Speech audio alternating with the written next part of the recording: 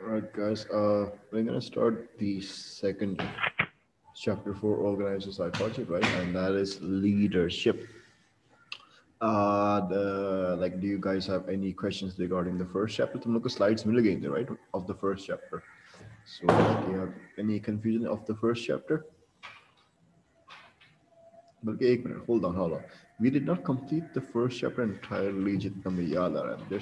There was something left of the first chapter. Hold on, let me like review it. Hmm.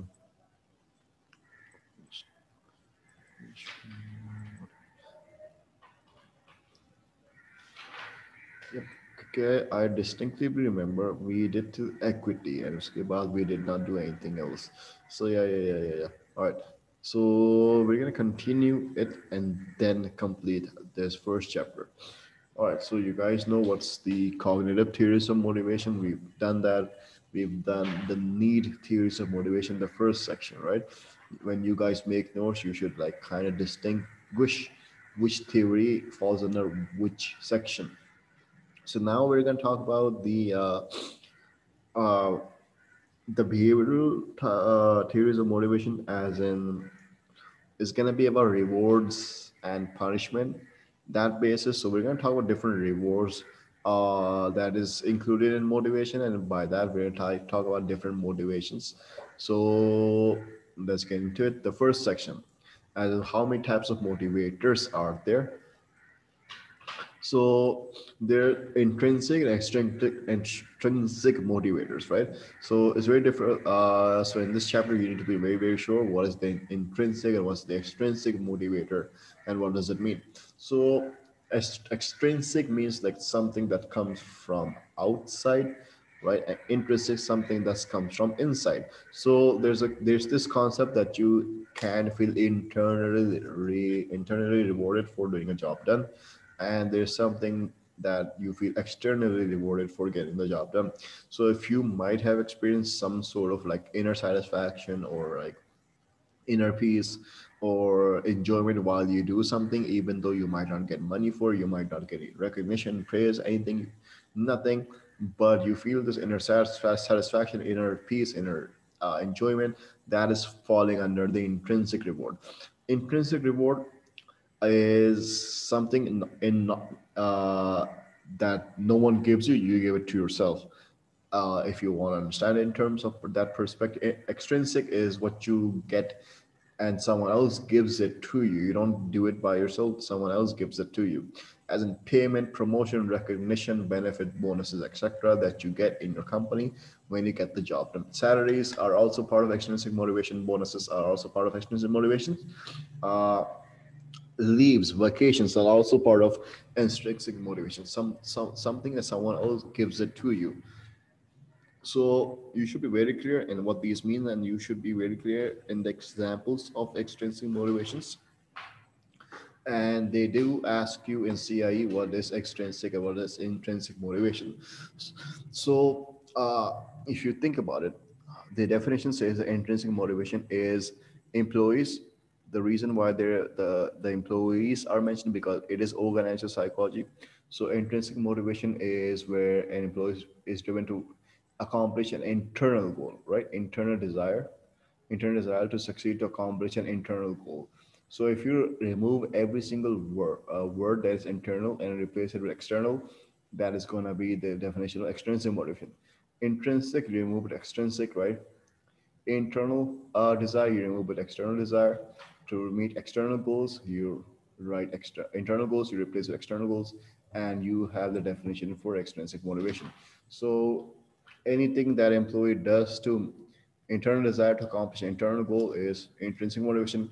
External desire to meet an external goal is extrinsic motivation.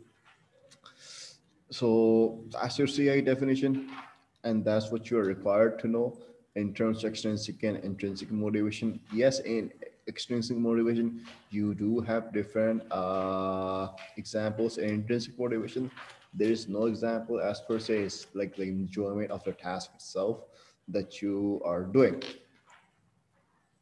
All right. So that's why they ask sometimes the examples for more extrinsic reward rather than intrinsic, because extrinsic reward has more examples than intrinsic reward systems. So examples are also important for you to remember. All right, so there's a design question, right? And yeah, for this is where the extrinsic and intrinsic motivation ends. There is no theory, there's no, sorry, experiment following up to this. This is where it ends in your syllabus officially, just the definition. So it's purely a theoretical concept, right? If you want to talk about reductionist, deterministic, nature nurture, we would get right into that. So it is extrinsic, or sorry, is it reductionist holistic? I'm going to say it's both, because it talks about both aspects of motivators, right? So in that regard, it is holistic in that sense. Is it nature nurture? It's not applicable over here. Is it deterministic free will? It's not applicable over here. Is it individual or situational? Hold on, I have a sir. When you will help us design a study? All right. I get I get confused. Did I help you design a study, or did I not? Like, is it the abnormal group, or did I do it with you guys? I like kind of get confused every single time. I have not done design a study with you guys yet. Zero.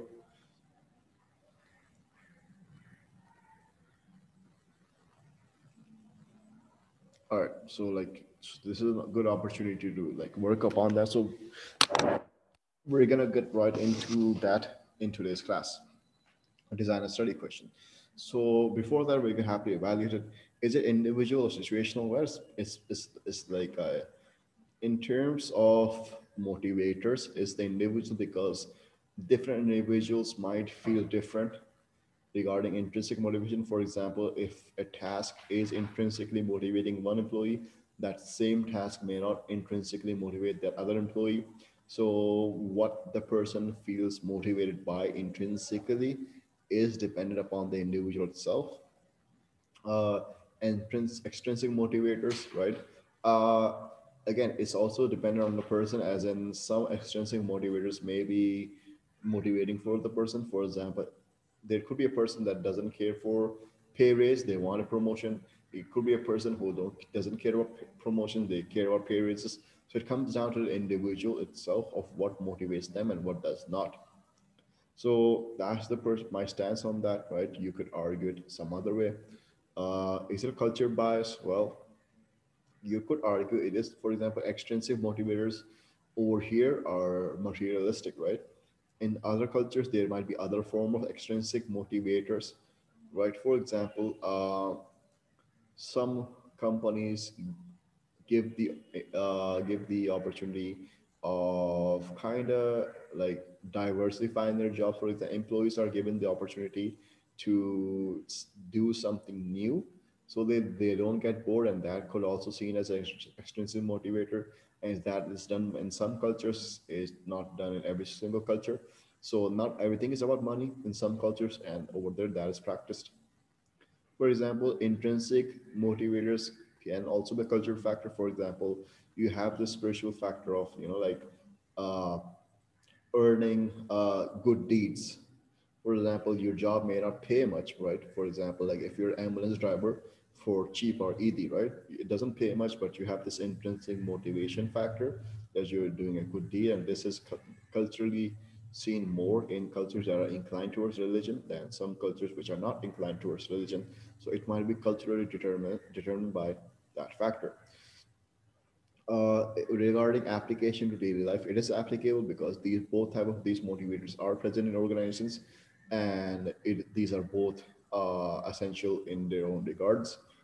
Other than that, is it cost effective? Well, intrinsic motivators may be more cost effective because they require nothing tangible. Extrinsic motivators may be more costly because obviously payment bonuses, etc., do cost money, and intrinsic motivators does not cost money. So in that regard, that's how you can differentiate it. Now, coming on to the design experiment part, this one. So when you design experiment, right, there are certain generic points that you need to mention or you need to meet before you get the mark. So CIE says that the design study question is of 10 mark. There are certain points you need to meet. You need to mention the IV, you need to mention the DV, and after you mention that, you need to operationalize them. Then you come on to the settings, tell me the design, uh, the methodology you're going to use, right? Is it going to be a questionnaire? Is it interview? Is it observation? Tell me the types of those observations, interviews, and questionnaires, and example questionnaires if it's an interview or a questionnaire. Four questions are enough. For example, questions are enough.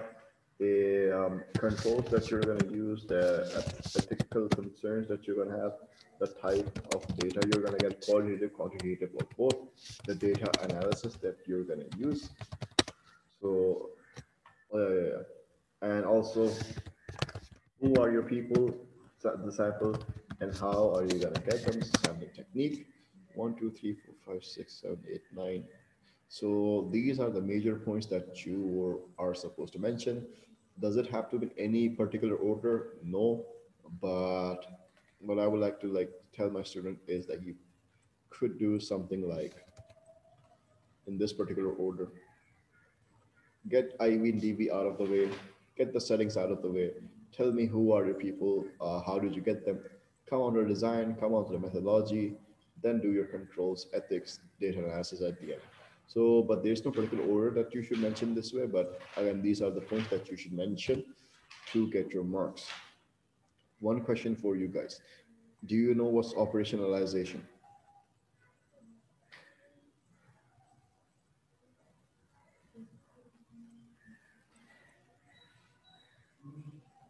Uh, what about you, Ramon?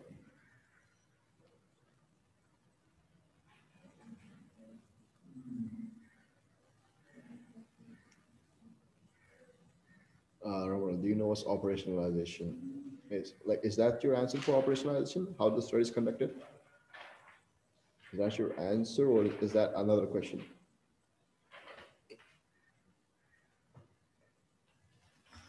How the study is conducted. All right, all right, all right. See, this was supposed to be told you guys in AS. Um, it might have been told to you guys, like you might have been told differently, and that's okay. All right, so like, but if we look at this experiment as an example, yeah, this one. Design a questionnaire to investigate whether intrinsic or extrinsic motivation is more effective for workers in your organization. All right, so this is the question. Question step number one. First step, identify the IV and DV. So which one is the IV? Which one is the DV? What's the IV here? What's the DV here?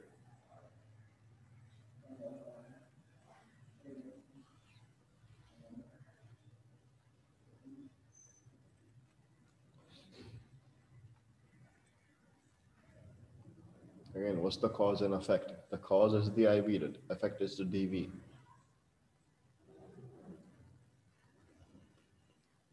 The thing that you're investigating is the DV, the result that you're going to get, the data that you're going to get. किस चीज़ के data निकाल दो, whatever that is, that's going to be your DV. Yeah. Nice. IV is the intrinsic and extrinsic motivation. You're right about that. So yes, that is the IV, and DV is then ultimately going to be what?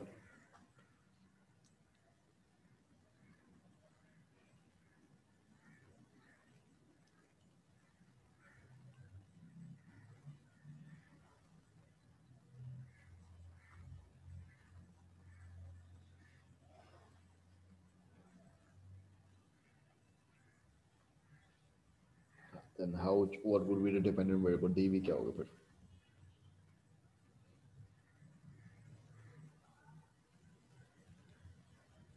All right, the effectiveness for worker or not. All right, Iman, were you able to understand how IV and DV was identified?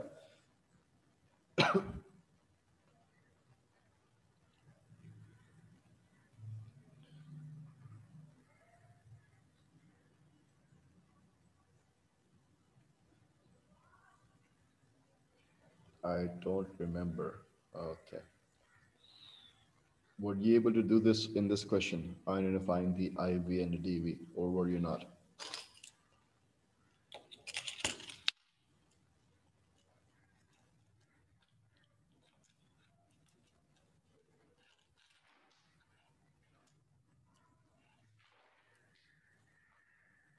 Did you have difficulty identifying the IV and DV in this question?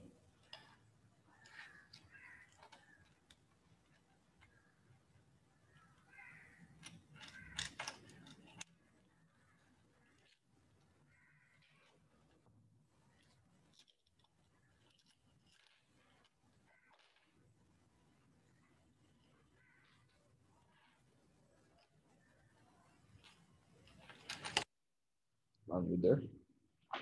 Because like if you are not able to get the IV and DV down, that like that's the first step. And if you get this first step wrong, every experiment that you're going to conduct from this point on is going to be wrong if you mix up your IV and DV. So it's very essential for you guys to kind of identify the IV and DV. If you guys still have a problem, we will discuss that in a later class.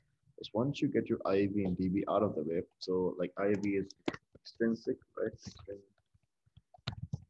motivators and intrinsic motivators, right? Uh, and the DV is effectiveness. Now, the problem is, like, for example, if I say I'm going to conduct an experiment on extrinsic and intrinsic motivators, right? That's fine. And for that, I'm going to measure the worker's effectiveness, and that's still fine.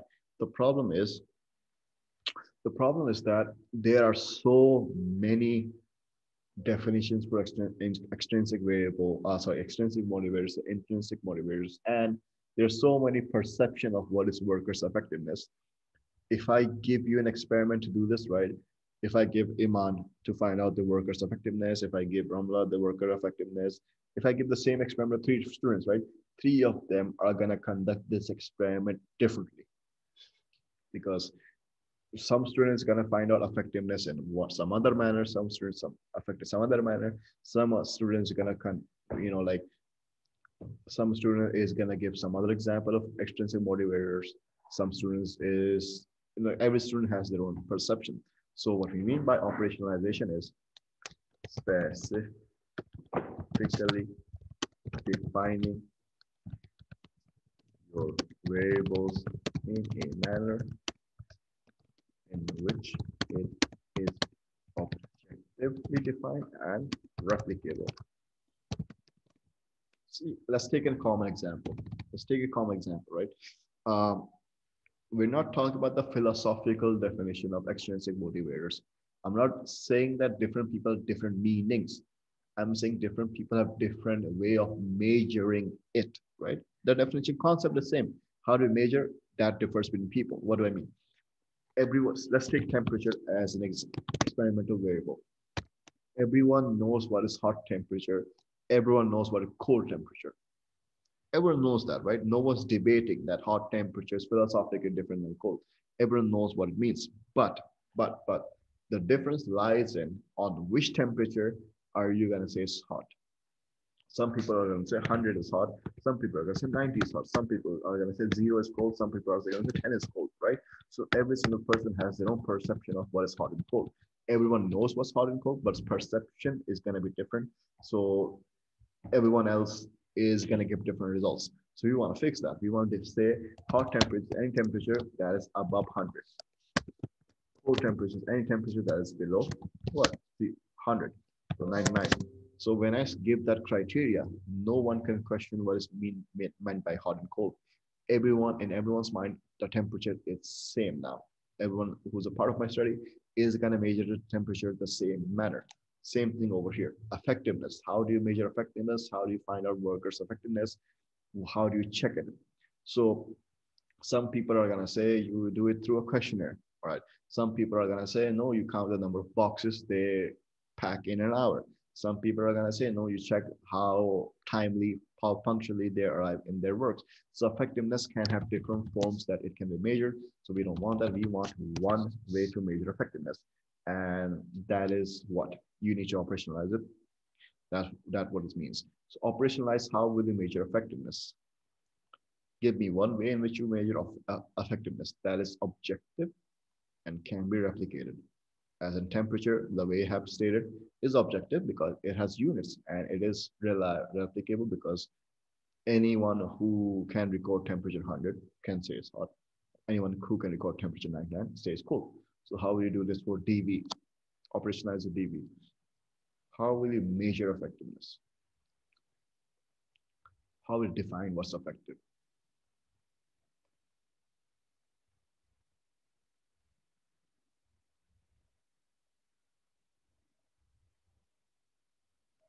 In time. All right, like okay, like some says like effectively measured time.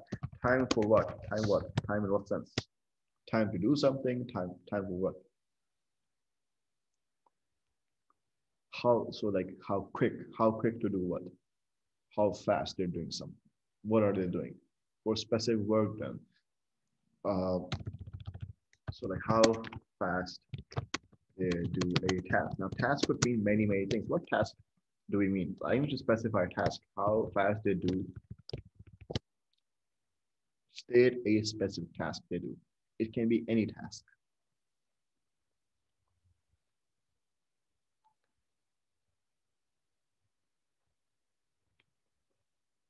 All right, effectiveness of how how many words they type while writing in a minute. Now, now this is the way I'm going to define effective. Effectiveness for me in my current experiment is this: the number of words they type in an article for a minute. Now, the minute is the point where makes it objective because a minute has 60 seconds, 60 seconds, same for me, same for you, and it is measurable. And if I do this experiment somewhere else, and if I do this effectiveness checking the same manner, it is replicable because I can do it again and again and again in different experiments. So this is the way I'm going to define effectiveness. Effectiveness defined by the number of words employee types per minute while writing an article. Now, this leaves no doubt what effectiveness means. So, is this clear of how you objectively define a DV?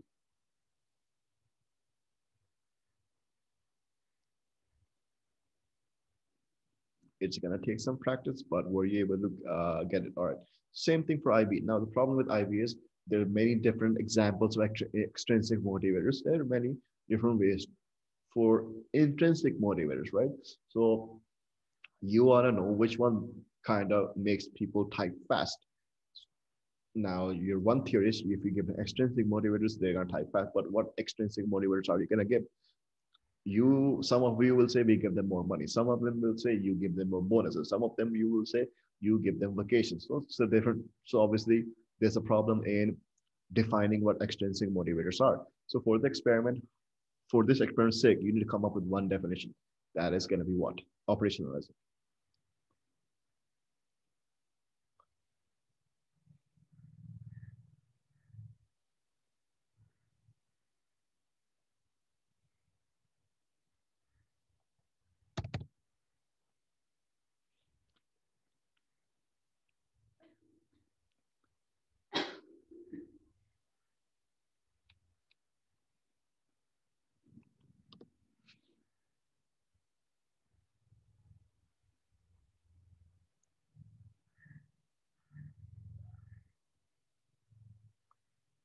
What in extrinsic motivators are we gonna, what is it that is gonna be our extrinsic motivator in this experiment? Because there's so many, we need to narrow it down.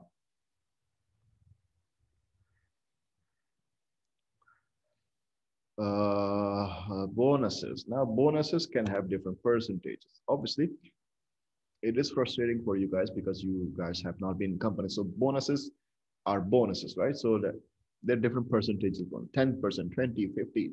So when you say bonuses, you need to specify the percentage as well. Like what percentage of bonuses?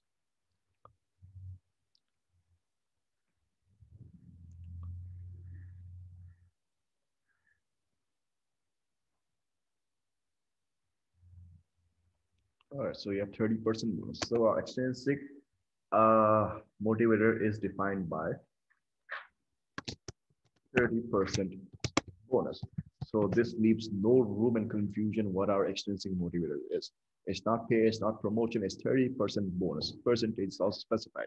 Now, intrinsic motivation over here could mean many things. It is the joy that they get, like it INTR is intrinsic motivator.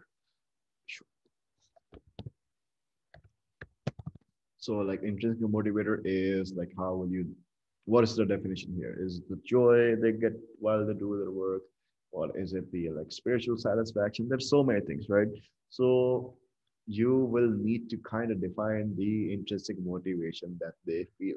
It is the enjoyment while they feel that they do a job. Achievement, sense of achievement, sense of achievement, sense of achievement, sense of achievement. All right. Sense of achievement can be defined as sense of achievement. Sense achievement, as in completion of an article, could be their sense of achievement or something like that, right? So there's no confusion what is intrinsic motivators. We're saying sense of achievement is a intrinsic motivator. So this is how you write the IV. You don't write an aim. You don't write aim because aim is the question, right? Question is written, so the aim is written. So this is the aim. It's already written. So you directly start. The IV for this experiment is the level 1 is the extrinsic motivator, which is operationalized by 30% bonus. And level 2 of IV is intrinsic motivator, which is operationalized by sense of achievement. The dependent variable for this experiment is going to be the effectiveness of workers, which is going to be operationalized by the number of words they type while writing an article per minute. Explain one. All right. See, operational. Okay. The problem is when you conduct experiment, you IV and DV could mean so many things, right? And it could be measured in different manner. So yeah, effectiveness could mean so many things. So what we're doing is narrowing it down. We're trying to say or trying to define effectiveness in a manner that is going to be specific for our study. We're going to define how to measure effectiveness. What is effectiveness in our study? We're going to define that specifically. And the way we're going to do that is we're going to use objective means. So when we say in my experiment, the way to measure effectiveness in my experiment is to find out how many words people write in an article per minute. See, if you don't write this, right? How many words they type while writing an article? There's still confusion. Like under a minute, under an hour, under 5 minutes. So no, you said minute. A minute has 60 seconds. It is standardized for all. It is objective for all. So when you add a quantitative value, minute, it makes it objective. And उसके साथ साथ you wrote के हमें किस चीज को measure करना है. So you write words while they type while writing an article. So you also specified the task. The more specific you are, the more objective it means. All right. So again, as I said, my IV is this, my IV level 1 is this, IV level 2 is this, and a DV is this, right? Operationalized as this is this. So once you tell it as it is, you can move on to the settings. So look at this question again. You need to find out which one is more effective to your workers, extrinsic or intrinsic, right? So where are you going to conduct the experiment? Conduct it in a what?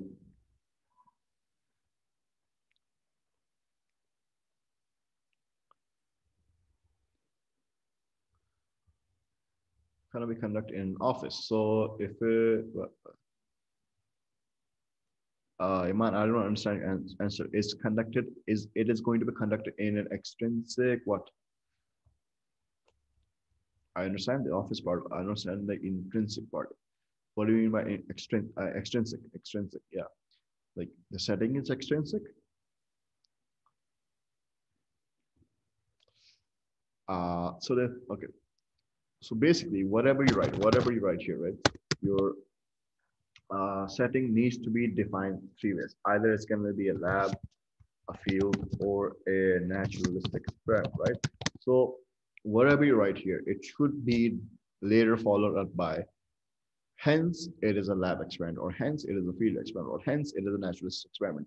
So if I write it is going to be conducted in an office, and hence this is a, which experiment would it be? Lab, field, naturalistic.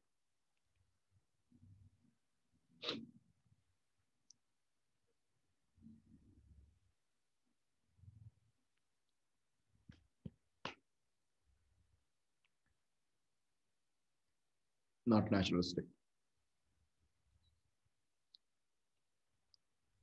There is a reason why it's not naturalistic. What about you, Iman? What was the setting? Is it going to be lab? It's going to be field? It's going to be naturalistic. Then field. All right. Iman, what you say is lab, field, naturalistic. It is in an office. Field. All right. Understand this. The reason why it is a field experiment is number one, it is being conducted in an office, so it is their, you know, the realistic environment that they usually live in. And the naturalistic experiment also has a definition that you conduct the experiment in a realistic environment. The only difference is if you introduce the IV yourself, then it's a field experiment. Over here, you're kind of introducing the IV, right? They were fine since you come along. You come along introducing all these IVs yourself. So then it makes it a field experiment. If the IVs were naturally occurring, right? You did not have to do anything. You just sit back and observe, doing nothing. IVs naturally occurring by themselves, then it becomes a naturalistic experiment. But look at here, you're kind of gonna mingle. You're kind of gonna introduce an extrinsic questionnaire motivator or an intrinsic motivator, and not only that, you're gonna interact with the participant using a questionnaire. So it's nowhere naturalistic because you are going to interact with people. So you're going to disrupt the natural flow. Anything that you do to disrupt the natural flow while they are in a realistic setting, field experiment. If you don't disrupt the natural flow, it's a naturalistic experiment. So there's two ways that you can disrupt the natural flow, either by introducing the IV in the environment by yourself or interacting with the participant. So over here, you are going to interact with the participant. Even if you say that I'm not going to interact with the participant using a researcher or using office worker as my colleague and make him distribute the questionnaire, still the questionnaire doesn't exist. It exists because of you, because you are doing an experiment. The questionnaire won't exist if you were not there. So you are disrupting the experiment, their environment somehow. That's why it's field experiment. Is that clear?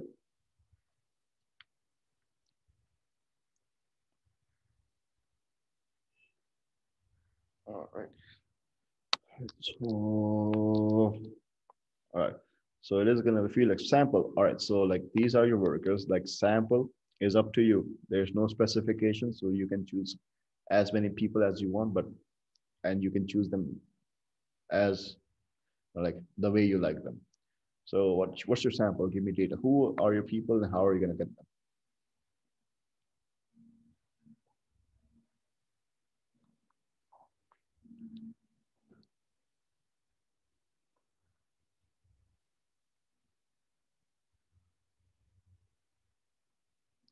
All right, you have 60 people. So I have the number of people. All right.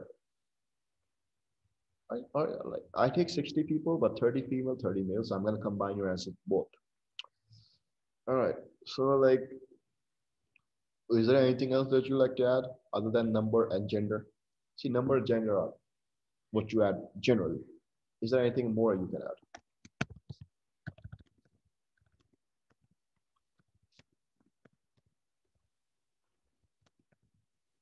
Give me an age group. Give me an age group. Come on.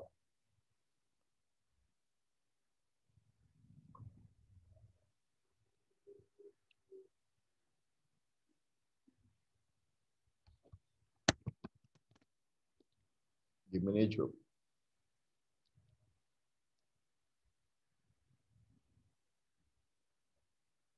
All right. If I do 60, all right, okay, I can do that. I can give age range. All right, but still these are generic, right? When you come into A2, you need to up your game. You need to up your sample. You need to tell me more. What do I mean? See, when you make experiments for health psychology, it's gonna be about health, right? So you're the people you're gonna select. Yes, the number of people, the gender, the ages will be there, but you're also gonna tell what disease they're gonna have.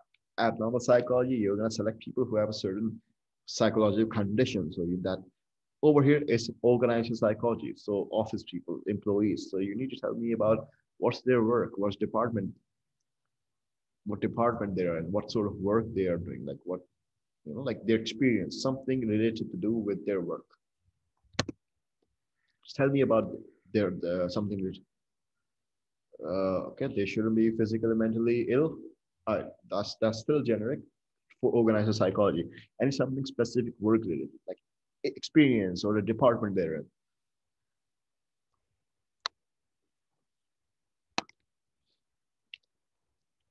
All right. So in the construction industry, article writing in the construction industry, you want to do that? You want to go for that?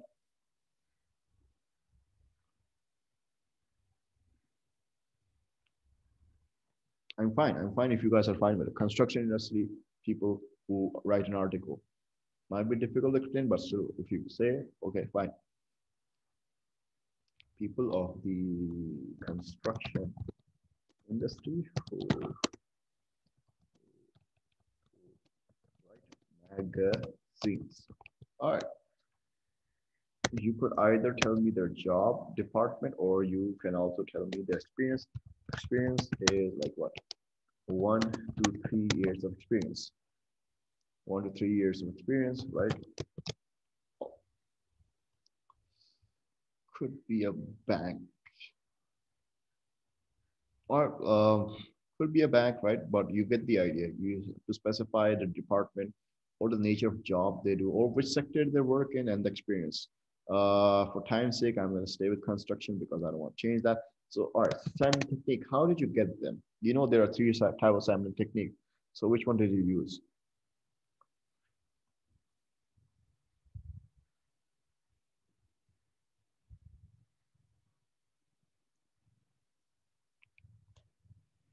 Random sampling. You guys do know that when you write a sampling technique, you're supposed to explain how did you do that too, right? So how did you do random sampling? Or it's random sampling, and it was done through, or it was done at, and we did it as we like. You have to explain the procedure too.